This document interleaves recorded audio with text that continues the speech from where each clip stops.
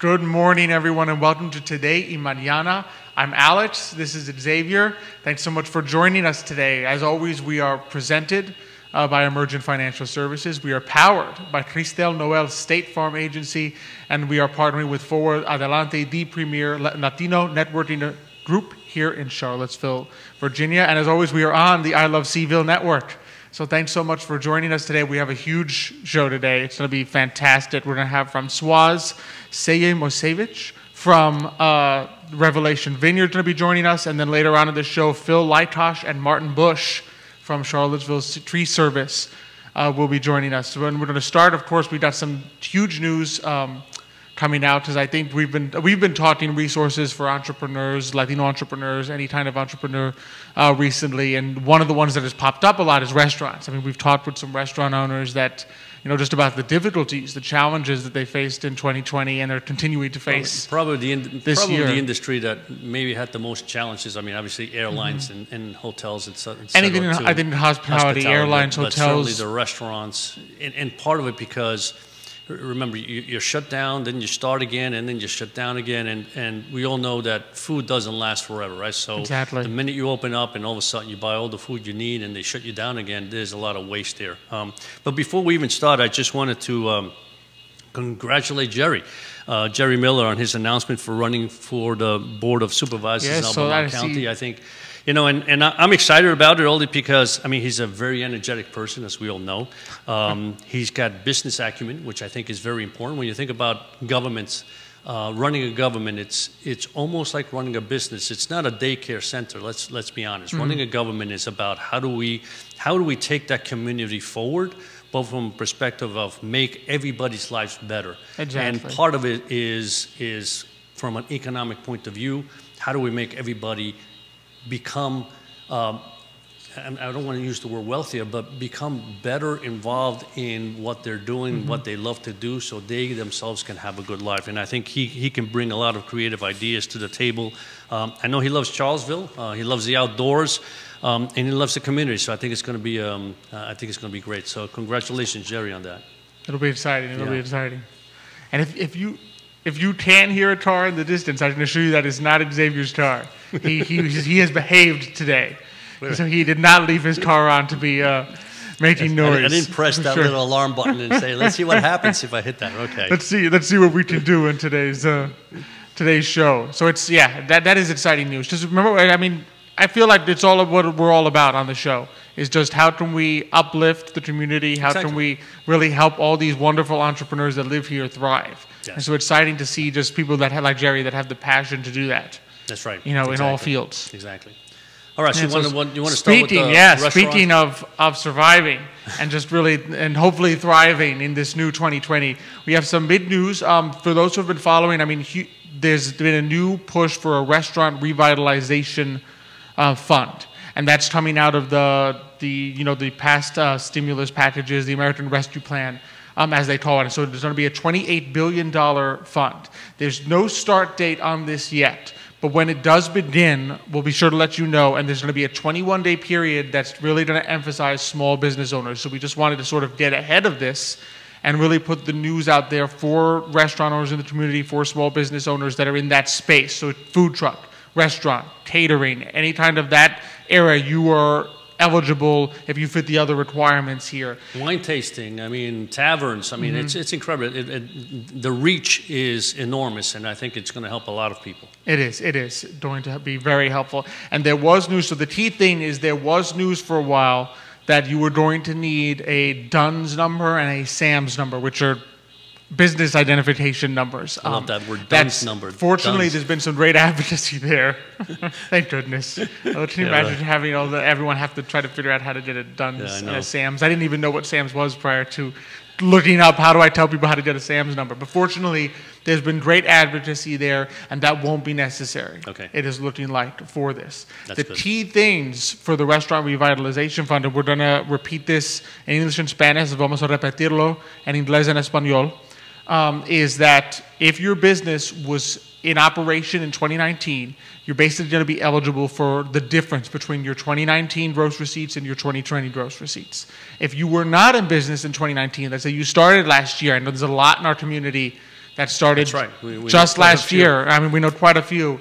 Then you're going to be basically looking at your gross receipts minus certain eligible expenses, and you're going to be compensated for that. In other words, what were my expenses minus my receipts in 2020, and the government will compensate. The SBA, Small Business Administration, will help compensate you. So this works somewhat like a PPP, a second draw of a paycheck protection, and obviously they will remove from what you're receiving anything you receive from paycheck protection. Well, in addition, one of the things that I also read, I think is right, is, for example, let's say in 2019 you were only in business 6 months, so you're going to take those 6 months, multiply by 2, so assuming it's 12 months, and that's going to be your expenses, right? Exactly, so you can that's use that. correct. So even if you were in business just 1 month, you take that 1 month, right? You look at your cost, right? And then you multiply that by 12 and say, and your revenue multiply by 12 and you say, here we are. This is the number I'm going to use. So there's a lot of flexibility here. That's what's important. There is, exactly. And if you did receive paycheck protection program, that does not mean you are not eligible. What will just happen is that what you receive via PPP will probably be deducted from the amount that you're eligible to receive from this fund. Key thing, remember, first 21-day periods, they are going to be prioritizing small businesses owned and controlled by women, veterans, or socially and economically disadvantaged groups. So that you're Latino entrepreneurs, you're minority entrepreneurs. So you're definitely going to be eligible for prioritized in the first 21 days. So we will keep you updated on that. We're a great resource for that on the show. Watch us here. You can always call us at Emergent Financial Services. Other great resources, New Hill Development Corp has been really on top of this. Small Business Development Center. They're hosted by CIC. As we talked with Carolina just last week, you can always call there, talk to Carolina, and she'll be able to get you in touch with the right person to talk to at SBDC, which has done great work making sure there's a lot of information on this on their site and other resources that you can get if you've struggled in 2020, 2021 as a small business. So, no sé qué vamos a repetirlo en español. Sí, no, entonces, pues, hemos aprendido que la Asociación Nacional de Restaurantes está ofreciendo becas que son fondos de revitalización para restaurantes, para varias, también para puestos de comida, camiones de comida, bars, tabernas, y lo importante aquí es que estos fondos, como digo, son una beca, ¿no? Así que no son un préstamo, son becas.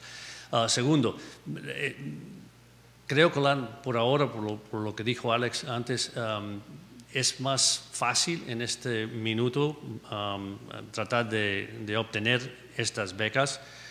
Primero querían unos números que se llaman Don y Sam, que son muy difíciles de conseguir, pero gracias a Dios eso no es la situación. Lo que va a pasar es, por ejemplo, si usted tenía ya su negocio en 2019, pues todos los gastos que tenían, que son elegibles en ese periodo, entonces los compara con el año 2020 y la diferencia es lo que pueden obtener, ¿no? Por ejemplo, también si solamente tenían el restaurante o el negocio por 6 meses en 2019, pues lo que pueden hacer es tomar los gastos de esos 6 meses, multiplicarlos por 2, como si hubiese sido un año completo, y esa es la diferencia entre lo que pudieron obtener en 2020 y 2019. Así que hay maneras diferentes de obtener esta clase de ayuda, y bueno, lo importante es que creo que hay una ventana de 21 días.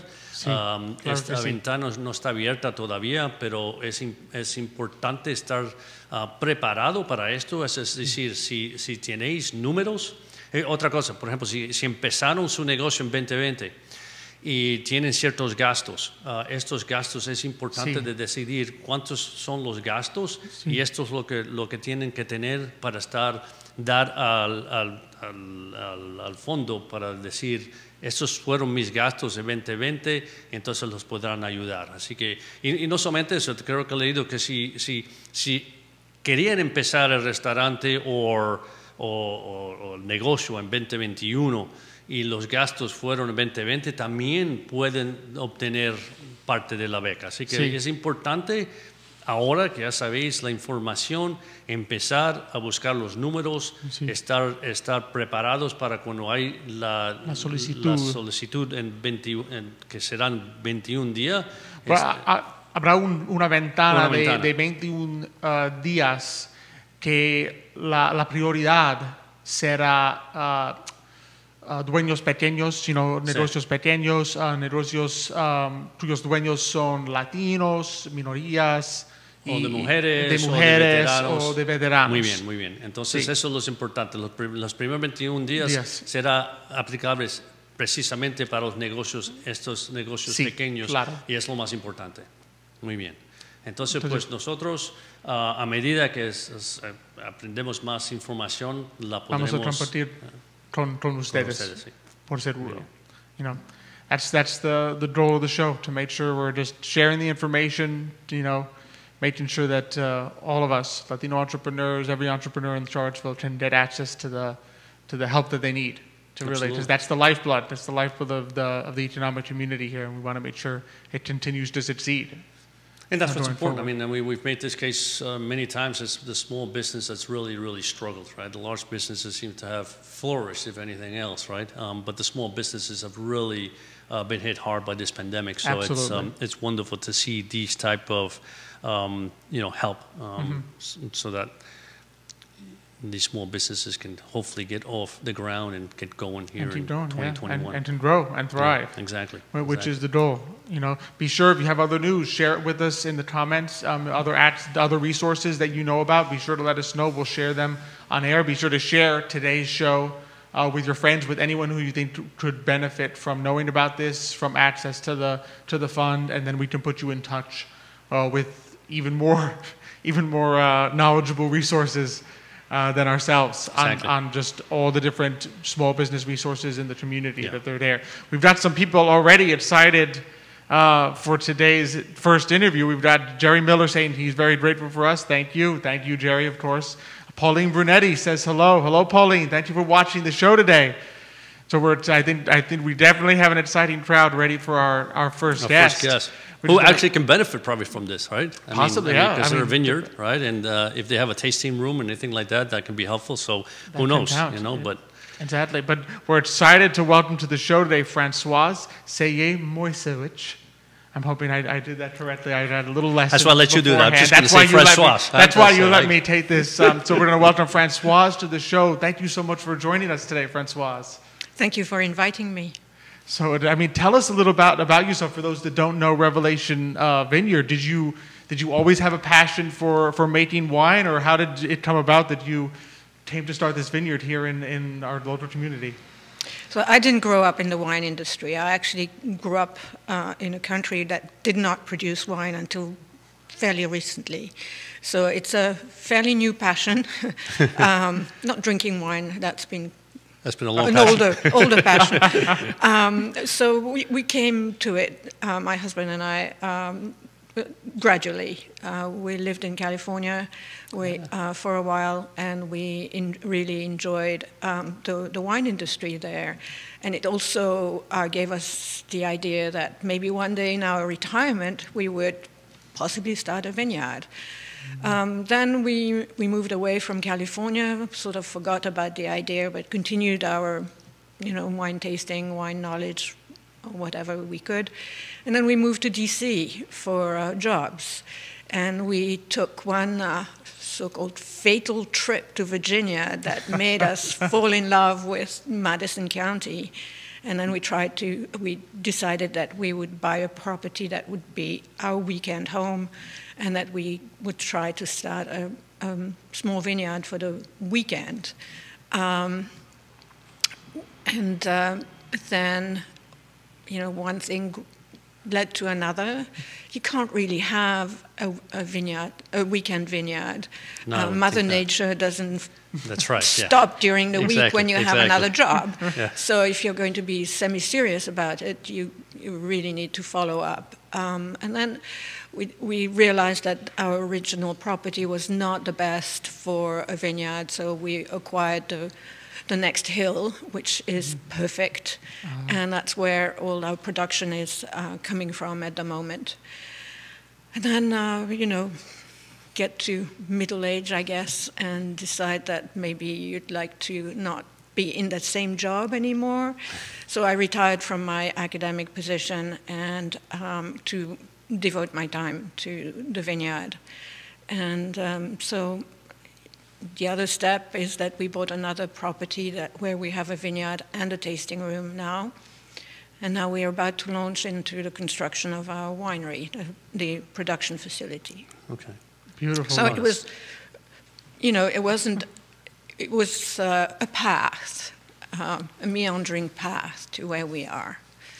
So let me get this straight. So you left California, which growing grapes, I would assume, is so much easier than Virginia, and then you come to Virginia. Well, you went to D.C., but you come to Virginia and you decide to grow grapes, which, you know, we all know how easy it is to grow things in Virginia because, you know, there's humidity, there's bugs, there's deer, there's squirrels, there's turkeys, right? I mean, so tell us a little bit about the challenges of growing, you know, grapes in Virginia, and I guess what type of grapes are best. Well, I'll take the first question. Go for the first one. How easy it is to grow grapes in Virginia? It's not easy. I don't think it's easy anywhere except maybe California, where you don't really need to spray very much. However, they don't have any water, and we do have water. And we don't have fires, so we can, you know, we have advantages in this environment. There are, you know, the humidity is an issue, so you have to keep on top of all the fungus that are lurking around. We also have tails of hurricanes at the end of the season, so just about when we are about to harvest, right, which is really interesting. But some years are absolutely fantastic, like 2019. I'm not saying it was an easy year, but it was less hard, and we produced amazing wines. Last year we had spring frost, so it's not so easy between now, so whatever date we are today, April 7th, I think. April 8th today, yes, that's right. Yeah, I'm still yesterday. Time flies, right? Yeah. That's all I know. And Mother's Day, we had at our vineyard 8 frost episodes. Wow. Last year, in May. Yes. Wow. So end of April, beginning of May, and the worst one was actually Mother's Day morning. So we tried to do everything, but we lost about half of our crop. Whoa. Which is sad, but we have friends that lost absolutely everything. Okay. So we are very lucky that we managed to make some wine last year. So it is not easy to do agriculture in Virginia, but you know, I think every place has a challenge. So what grapes are really adapted? We are really blessed in Virginia with a really great extension office, the Virginia Tech Extension Network, and with the Research Institute, research station in Winchester. Mm-hmm. And they did trials. They did variety trials. They take a long time. But about 10 years ago, they tried a few varieties like Petit Mensong and Tana, and they realized that they are really good varieties to grow now. Okay. And now they're doing new trials starting last year or this year for varieties that might be better adapted to climate change.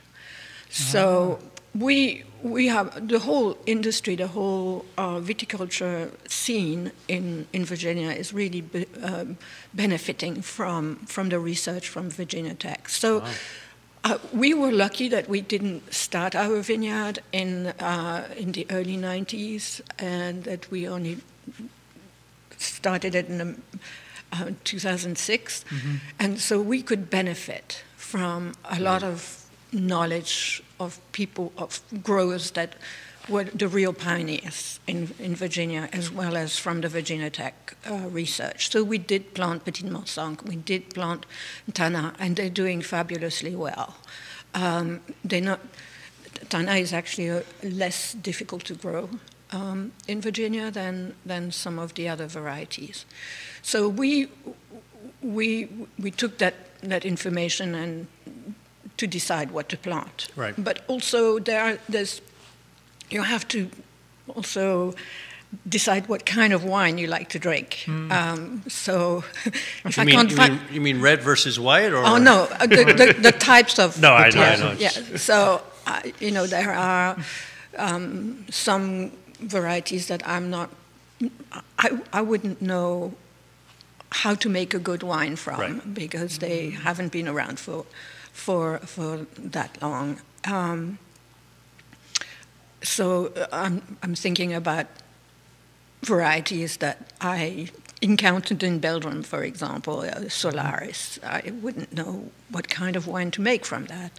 So my husband and I decided that we would stick with mostly Vitis vinifera, which are just the usual varieties, Chardonnay, Merlot, Pinot Gris, Viognier. So we stuck to those. We have also Cabernet Sauvignon. We have a couple of hybrids because we tried to grow a lot of things on that experimental vineyard at first, and we realized that a lot of varieties were not doing well. So we got rid of everything and planted a hybrid, which is Vidal Blanc, which is doing very well for us. Last year, in our new vineyard, we planted Albarino. We'll see how it goes. Albarino, Nicholas, my brother, who helped us put together this interview, he would be very excited. He's a big fan of Albarino. And why we planted Albarino is that I fell in love with the taste of the wine. So that's, personal choice, personal taste, also guided. That's important, right? I mean, if you grow something that you really like, I assume that's even better. So as long as you don't drink it all, right? Yeah, if I can't sell it, I have to drink it. So, I mean, what are some of the things that you can sell that you definitely enjoy the wine, the process of doing the grapes and deciding what wines to do? Are there any other aspects of like being an entrepreneur and owning a vineyard that you really enjoy? Well, I really like the fact that if I have an idea, I can pursue it and I can develop it to the best of my ability. I don't have any hindrance. Of course, money is always a hindrance, but funding is a hindrance, sometimes some red tape. But before you get there, you have an idea, you start a project, you can really develop opportunities for yourself. And I like problem solving.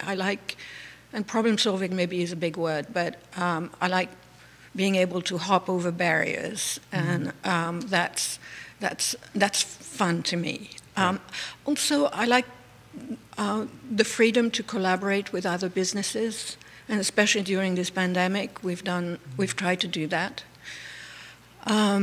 So we like supporting the local community, and through the business, we try to do that. So as an entrepreneur, I can use the business not only to benefit the corporation and its employees, but also the local community, in terms of holding benefits, helping artist communities, selling local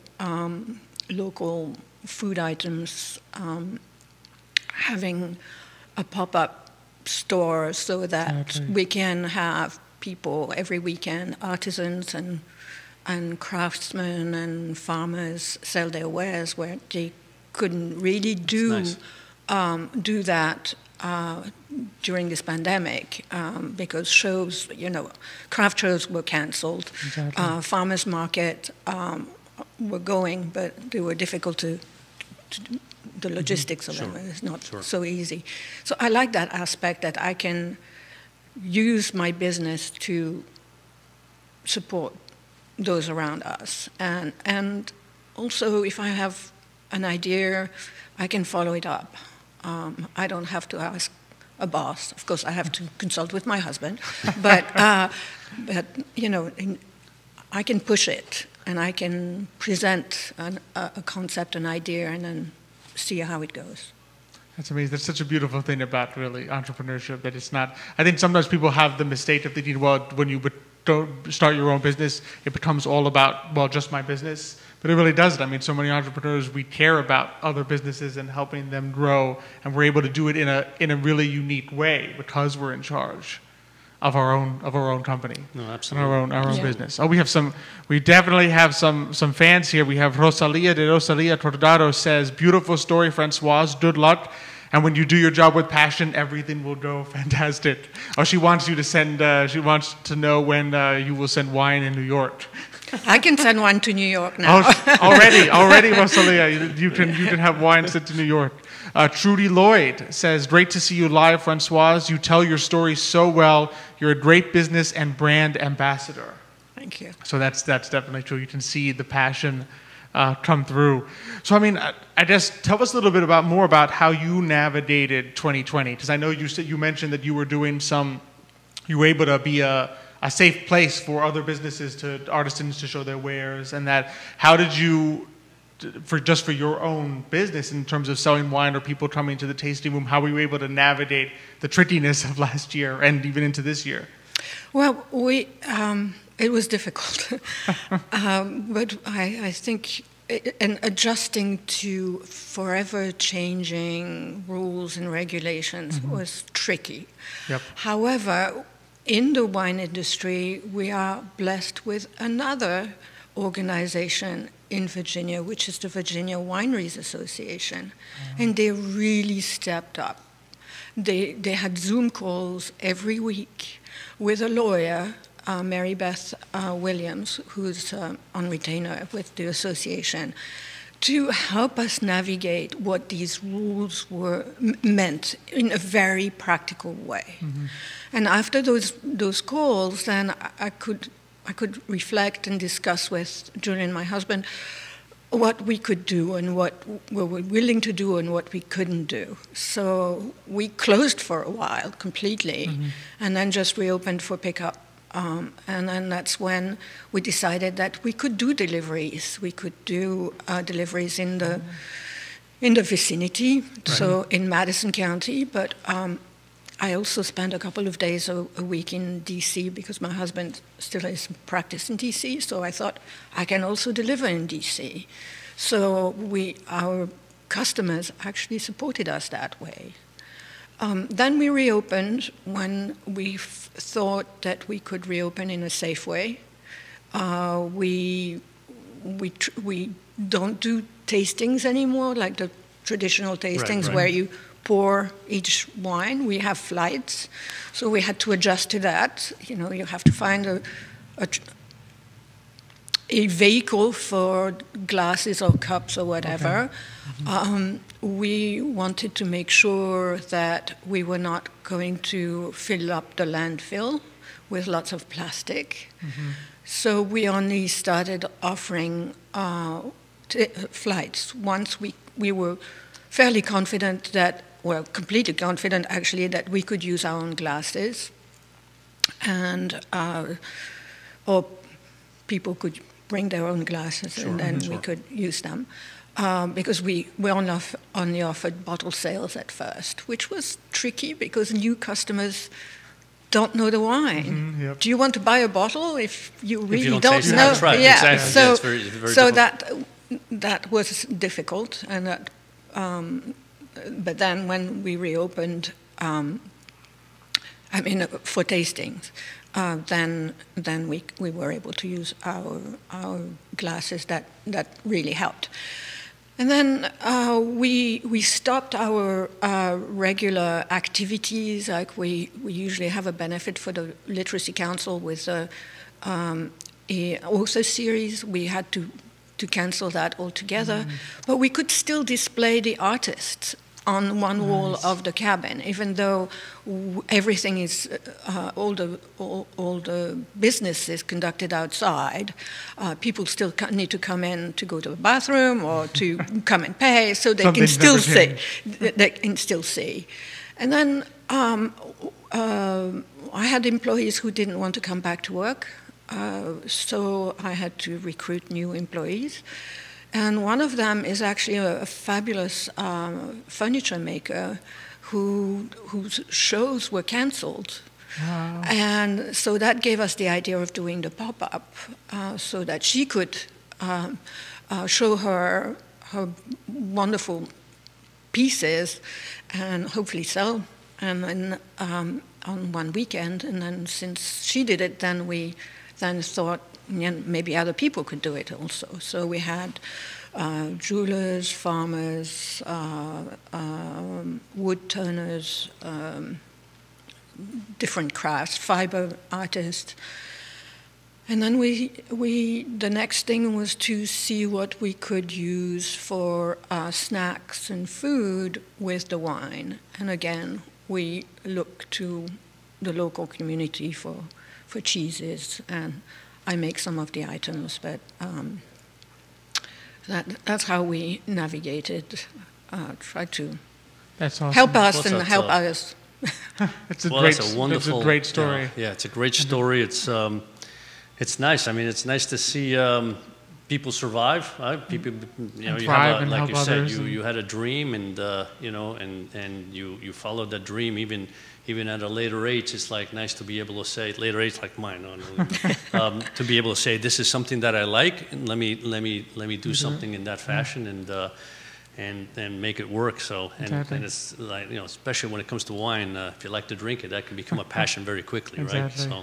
So thank you so much for joining us, Francoise. It's been a real pleasure. Thank you very much. Thank you. Thank you so much. And yeah, that was fun. And there was even later there's still some comments coming in for Francoise. Definitely people congratulating her. Some of them are in French, so I will not be able to. So you're not going to say them? I'm not going to read. I will not attempt to read the entire thing, but basically again saying what a great brand ambassador she was, and wishing her congratulations, and what a great enterprise, what a great business. Exactly. Revalation Vineyard is. So be sure to check it out. Nicholas was very pleased. He said we were correct that they love Albarino, that he loves Albarino. So and he says it was very inspiring.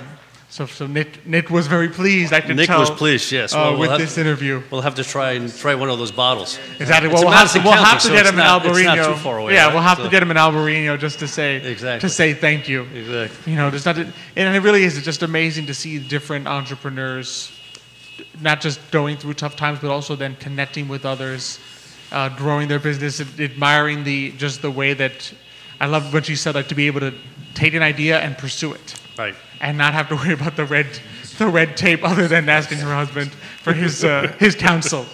Well, listen, in every business there's some challenges, and of course, listen, growing grapes. I mean, I grow a few vegetables here and there. I know the challenges grow vegetables, or a tomato. So growing grapes, there's always a challenge, for sure.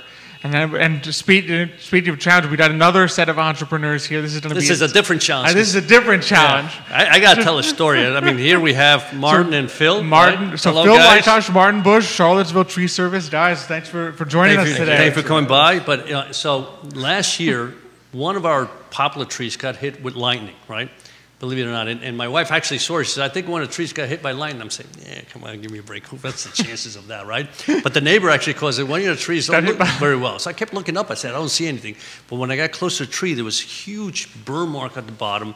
And you could see the crack come down right in the middle of the tree. That thing was crazy. Right? So I reached out to a few people in Charlottesville Tree Service, and Tripp came out. The nice thing is he came out exactly when he said he was come out. So he got there on time. He was there.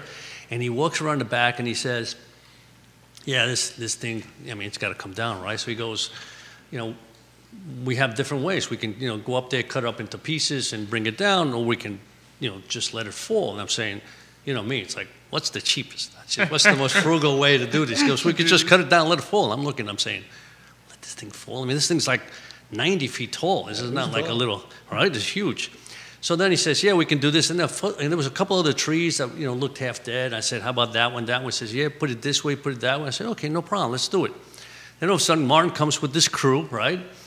And I go to Martin, I said, Martin, let me just tell you, this guy's got to go that way, that guy's got to go. And he's looking at me, he's like, first of all, I know my job, okay? And second of all, because I'm telling him this because I'm looking and saying, this huge poplar, it's got maybe like 12 inches of give on either side. Because if they don't get it right, then that tree's coming down, and that other tree's going to knock down. I'm saying it's going to be a mess back here, right? With your expertise. And of course, first thing he says is, well, let me just say, see this crack down here? Because the biggest worry was, is it going to hit the house? Because there was a house next door, right? So if it went the wrong way, then it hits the house, right? So he says, there's a big crack in the middle, and we have to make sure we do this right, because once you start cutting that tree, you don't know. Now, of course, now I'm getting nervous. I'm saying, uh-oh. But I tell you, I don't know exactly who did all the cutting and the wedging or whatever, but whoever it was, and I know Martin was there, boom. I mean, exactly what they said. I don't know how these guys do it, but I mean, it's terrific. What you guys do is really unbelievable. But, and I know you're a veteran-run firm, and tell us a little bit about yourselves and how you started this company. But, it's fantastic so far what I've seen. Well, first I'll say is I think my biggest concern was actually getting killed by that tree, not the neighbor's house. Gee, thank you, Mark. But it did go well. It was great. So, yeah, thank you guys for having us here. I guess I can say a little bit. So I was active duty Army, as was Tripp, the third of the Three Stooges. Can't be with us. But so I did about 4 years active Army, and then got out, joined the Guard, and actually started a construction company with my brother. So this is my second kind of business venture here. But bounced around, ended up working for the government. Really good job, great benefits. DA civilian, where I will hit retirement unless I kill somebody first or fall asleep at my desk. Well, those are the kind of the two that'll get you fired. But I've known Phil for a long time. We've known each other 30 years, 30 some odd years, and he had been pestering me to get off the government teat. And let's do something. He was an entrepreneur already, and so we've been brainstorming all different ideas. I think we had talked about custom forestry and timber milling and all kinds of things, but ended up on urban forestry. And I don't know if you want to talk a little bit why we chose that one. But. Well, it kind of fit with what we were doing. Kind of actually, honestly, the biggest thing was the barrier to entry in terms of cost, overhead, I can think so. Was relatively low. Because we had been looking at doing like low impact logging, forestry management stuff, but you start talking about large equipment, and when I was kind of adding up the scope of what capital expenditure to get it going, it was hundreds of thousands of dollars, whereas we were able to start with, I think it was about $10,000 to $15,000 just start our business. Okay. And so that was really, and it was in the tree arena, which was an aspect that we liked. I have a custom sawmill at my home, and that's one of the things I've loved doing. Okay. We've all done firewood. So, and then I've also, at my place, I've been clearing pasture land.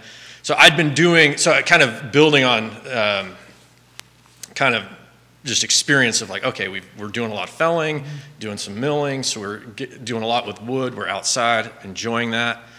I have a background in industrial rope access, so using ropes to access unique structures and that sort of stuff. So it just ended up being a fit for us in terms of we can get into the climbing side of arboristry. Right. From that experience. We like doing the just working outside and working with wood, and we like working with each other. And that's one as we've been growing. We've had days where like Martin and I, like we're working at different sites with different crews, and at the end, especially if we have a week of that, I'll come back to Martin and say, hey, we made good money. I don't want to do that again, because part of what I really like doing is working with you and with Tripp. And so it's kind of, at the moment, we're in that balance of how do we grow, but how do we actually enjoy what we're doing too. Well, one of the things I noticed is when Tripp came down and talked to me about, and I know you guys are coming also do some other work, but it's his knowledge about trees that really caught my attention. It's not just here's a tree, how do I cut it down? Here's how we do it, but his knowledge about the different trees. I mean, he knew every tree, and I said, is that tree over there? Is that like dying, or is it alive? What's the story? So he's able to give me some information about the tree. It's the health of the tree, and I think that's important because Listen, I'm from New York, so I'm a city guy, right? So I see a tree, it's a tree, right? Now I'm here in So Virginia. you didn't fact check him on these tree identifications? I'm not sure he was in a position to do any fact checking. No, I didn't. That sounds good to me. He really knew what he was talking about. That's great. Well, I sure hope he. Well, it looked good. Yeah. Well, and kind of to what you're sort of talking about, one of the things that we've been really blessed with is when we first started, we kind of one of the things that we said the ideal thing for us would be to find a arborist that's looking to get out of business, that's older, looking to retire, but not fully retire, and essentially either sell us his business or kind of do some sort of joint thing. And we talked about that early, and I don't say we forgot about it, but has it been 2 years now? Almost. Yeah, it's been about 2 years. About 2 years ago, we got a call from somebody looking for different arborists to do some pruning for a client of his. And so we got, I don't know why, but he loved us. And so, but we have ended up actually just falling into that perfect relationship where he's a retired guy that's been doing tree work in the area since the 80s and has just, so that kind of that knowledge that Tripp had when he came to you, that's been developed in us, especially because we've had this real good mentoring and still have this really fantastic mentoring situation. Because I feel like the business side, Martin and I both had different enterprises before, so there's part of that we understand, but it's the technical part of what are these living things that we're dealing with, and they're different, and that we've just been really fortunate to have a great mentor. So let me ask you a question. So every time there's a thunderstorm around here, do you guys like open up champagne and say, this is great? I mean, is that how it works? Kind of, yeah. Yeah, you know, weather's weird because it's either we don't work because the weather. Yeah, you know, it's too wet. It's just right. too much of a mess getting in people's yards, or it's a boon for our business. And you know, unlike that great government job I had with all those benefits, you know, no work, no pay. That's right, exactly. So what would you say? I mean, what would you say is your most difficult task? I mean, obviously, 100-foot poplar to me looks like a daunting task. Whether whether you let it fall on the ground and it goes boom, or whether you're going up there and cutting it pieces. What would you say is the most challenging and also the riskiest for you from the perspective of safety? Safety. I would say we probably would all have different opinions or items. Mine, to me, is towing. Anytime we get in a vehicle and move from site to site, towing vehicles, I feel like that's the part that's going to get us, potentially put us out of business, is if we're hauling a load of logs and we didn't check and make sure the trailer was hooked up right, and we lose that. You know, you don't hear about that very often, but that's true. That's my number one paranoia for the business, is that's what's going to, not dropping something on somebody's house, it's having something go while we're in transit between jobs and the shops.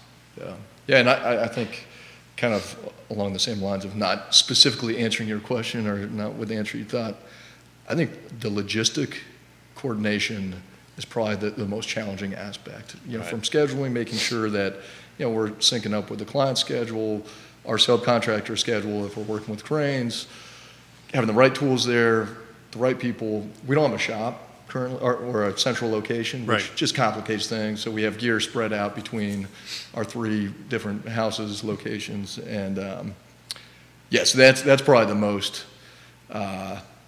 emotionally taxing and mentally taxing. I think when you get into the actual job, typically it's generally straightforward. There are those jobs where you're very happy to get out of the tree at the end of the day, or have the tree on the ground safely, and go drink a little bit of water and calm down. But I think the other challenge is just as we grow. Phil's oldest is working for us. We have a couple other full-time employees, and we've had, probably 3 or 4 other, if not more, kind of come and go throughout the last couple of years. But it's the risk factor to the employees that really kind of keeps us up at night, where it's a trade-off between we want to give them time on the saw, develop them, get to a point where we can actually hand off the business to them in a lot of ways, or step back. And yet we don't want to be putting them into a position where we're having to go home and, tell Amy, Phil's wife, why Jaden's not coming home at the end of the day. So it's Of course, yeah. I mean, you guys work with, let's see, equipment that is very dangerous. I mean, those saws are pretty big and pretty powerful. So I would assume that, the safety feature is very important. Right. Well, the last couple of days, actually, I don't know if it's the most challenging, but probably my favorite, are very technical rigging jobs where in both cases we didn't actually have to climb the tree, but we had to set rigging lines in multiple trees and use every piece of gear we had to safely, winch the tree out of another tree it may have been resting in and get it down into the ground. But those fun kind of engineering, problem-solving jobs like that are. Well, one of you is an engineer, right? 'Cause, that's me. So you're the one that is I'm not going to say the brains behind the operation. You can say it. He likes to think so. I like to think so. At least I like to be told that. Who's come to work tomorrow? I'm trying to figure out if it's you or Martin. I don't want to say, he's not. He's just the guy that knocks down the tree. So I noticed on your website, are all three of you were paratroopers or just? So just Trip and I. Trip and you were the paratroopers. Does that help at all since you used to like? Trip probably has the most time jumping from aircraft. I think I only got 9 jumps in my Army career. He had more than that, and yet he's the least comfortable in the trees. So, not to brag on Trip. That's just because we've had him doing all the quotes. But Trip and I have talked about it. Where it's like, man, we've done this. We've jumped out of aircraft. We've rappelled out of helicopters, and yet you get into a tree and it's. Your tie-in point is unknown. The health of the tree, is it going to fail on you? It's a different game. But I assume when you're jumping out of the plane, you got parachutes, right? You do, yeah. Okay. And you hope it's going to open. Yeah. You hope. Okay. Yeah. There's another risk factor. That's right. Still hoping. This is going to open. That's right. Well, up on the tree, now do you tie yourselves up in such a way that if you slip, you don't fall, or?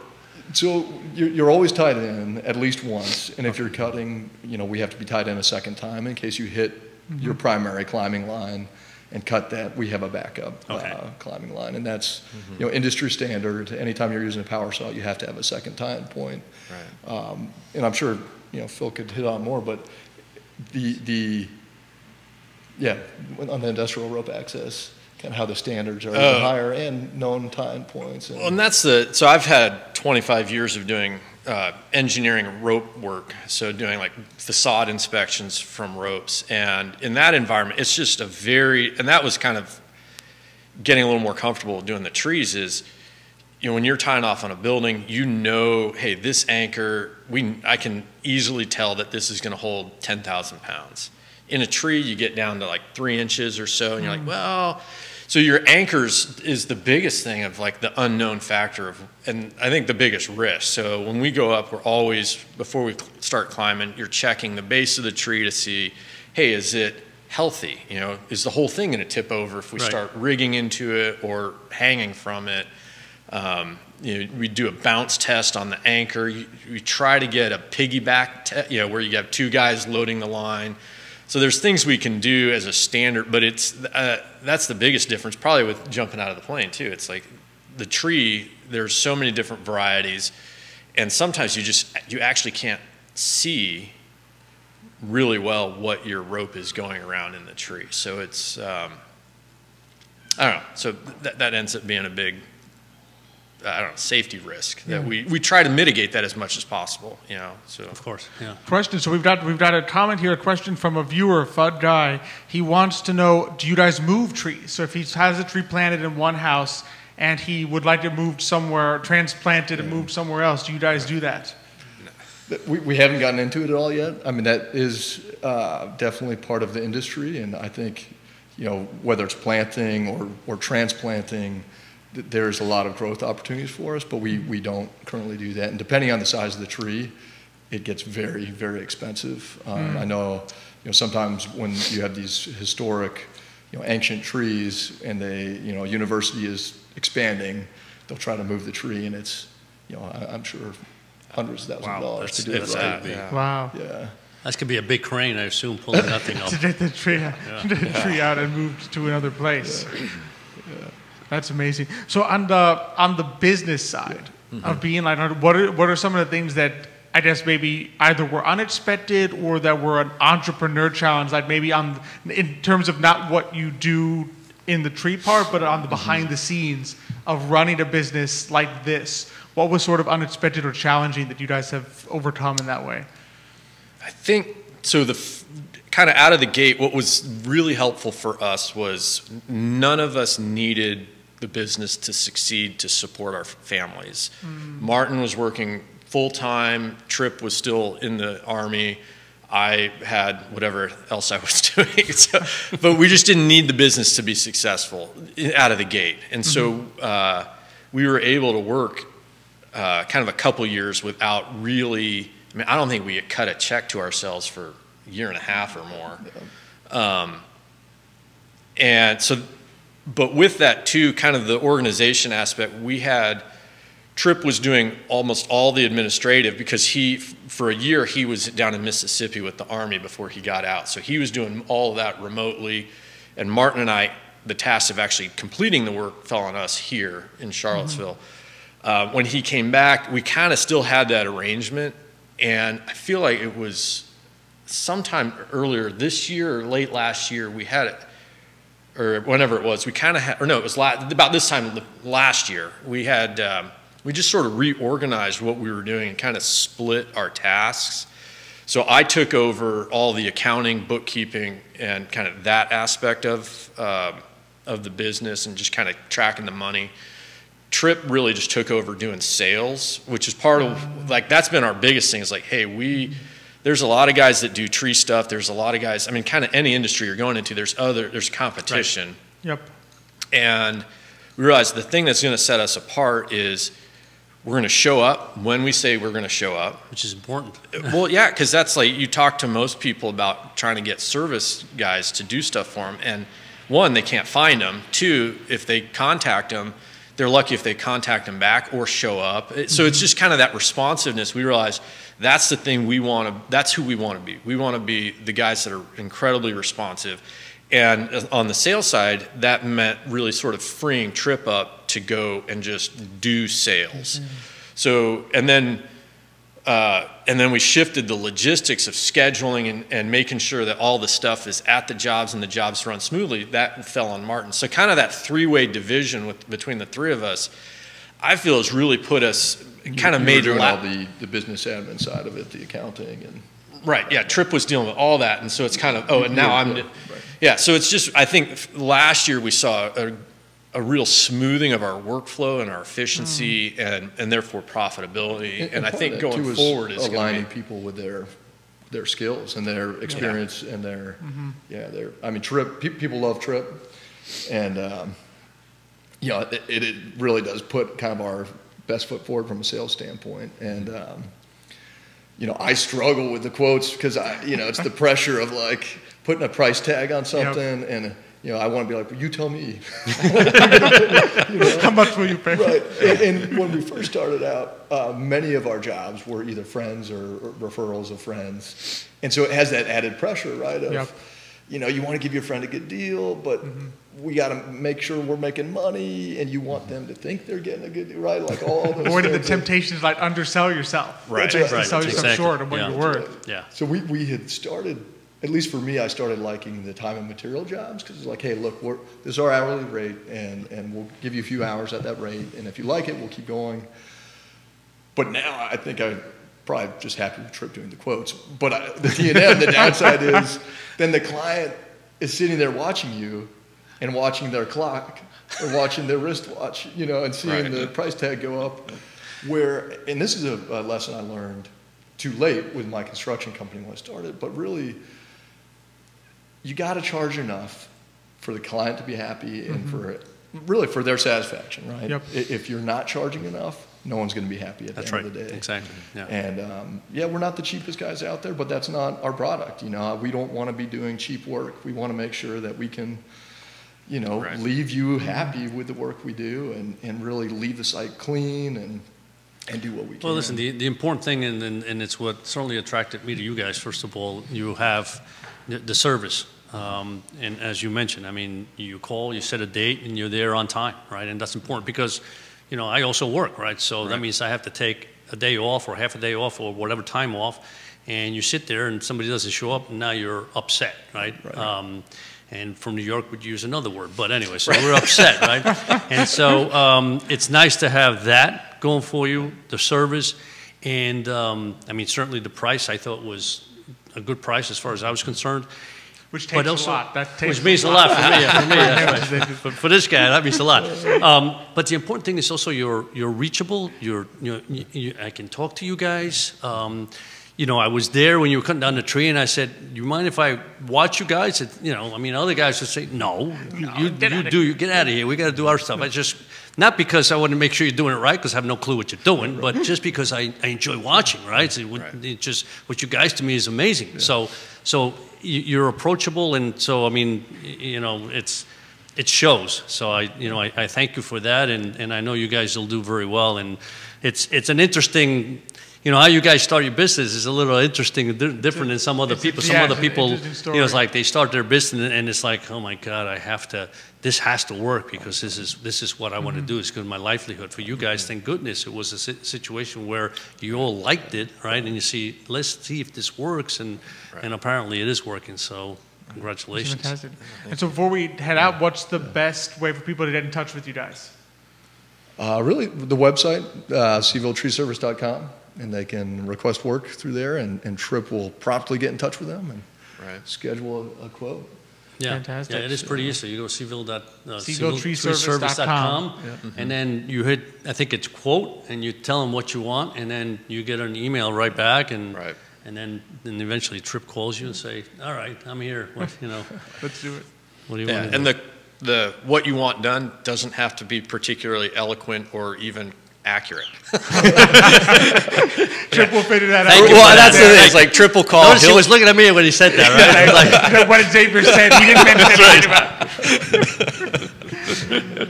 Oh, goodness. Well, thank you guys both so much for joining us. It's been a lot of fun. Real pleasure. Thank you. Thank you so much. We'll have you guys back, and we'll rotate and put Trip in. Put Trip in, that's right. Let's see what he has to say. That's right.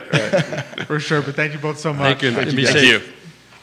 That was fun. Yeah, it's good. It's always amazing just to see the different ways that people get into entrepreneurship, into business, that's into right. a business, That's right? right? The different ways that you can go through to start it, the different paths that you can travel to start a business and be successful at it, and the different lessons that you can learn on the way. And just I loved the emphasis that Martin had on, like, you don't, as an entrepreneur, and I tell this to people a lot, don't undersell yourself. That's right.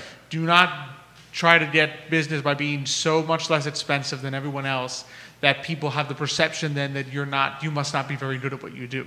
Well, it's twofold. One is you can have that perception. People might say these guys can't be very good because they're so cheap. And the second one is, okay, they're cheap, but then you realize we're not making any money. In other words, we can't survive like this. So sooner or later, you have to raise your prices. Is like you said, if it's a word of mouth, and it's like, wait a minute, he charged you X and he's charging me this. Why? I thought you said. So it's a balance. You have to have the confidence in how much you're worth and price accordingly. Exactly. And I think people do respect that and understand I think they do. that it's worthwhile. And if I got to say something, because I know Jan, my wife's thinking, why isn't he wearing his jacket? Well, these guys were arborists, right? And so I got to look like an arborist when I'm interviewing an arborist. So I just, sweetheart, I'm not wearing a jacket for that reason. Well, I was glad, but for once, I am more well dressed. Oh boy, here we go. Usually the reverse happens, but today I was the one that was I look good in pinstripes, and it's that Yankee thing. Pinstripes. It is that Yankee thing. All right. What can we resist?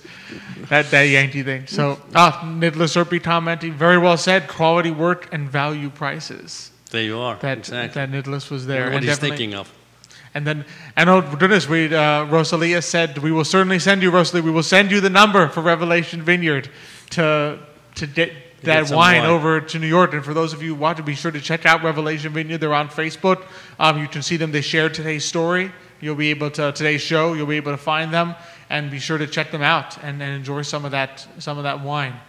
And then when your tree falls while you're drinking wine, you can call Charlottesville Tree Service. If it's falling, they've already fell. If it's falling, it's too late. That's right. But this has been a lot of fun. It's been a blast today just to learn all this new information. really, really a great time. And next week is going to be fun as well. We're going to have on Lily DeRay. Ah, Lily. So she is okay. she is a fantastic artist. She's dynamite. She's dynamite. She's great to interview. She's got business acumen. She's a great musician. She writes her own songs. She plays them. She's been playing at Common House. Okay. Once I know she was on. I think last night she was on the sky roof of Common House, the co-working space and membership there. So that's going to be exciting. She's going to come to talk about what she does. Is she going to sing or is she going to talk to us? That's what I want to know. She's definitely going to talk to us. Okay. The singing will be entirely up to her. We will not force. Well, she's not shy. Her. So She's not shy. I So she may well bring the guitar. So you'll be in for a treat on next week. You know, just another member of a great entrepreneurship family. Absolutely. Olga Morse, her grandma, the founder of Adelante.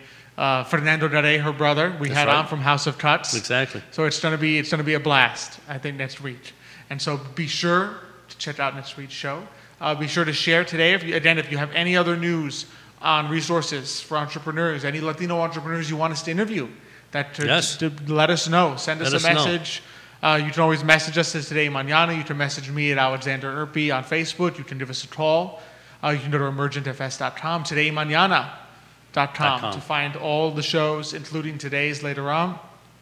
As always, it's such a pleasure to have you all watching us.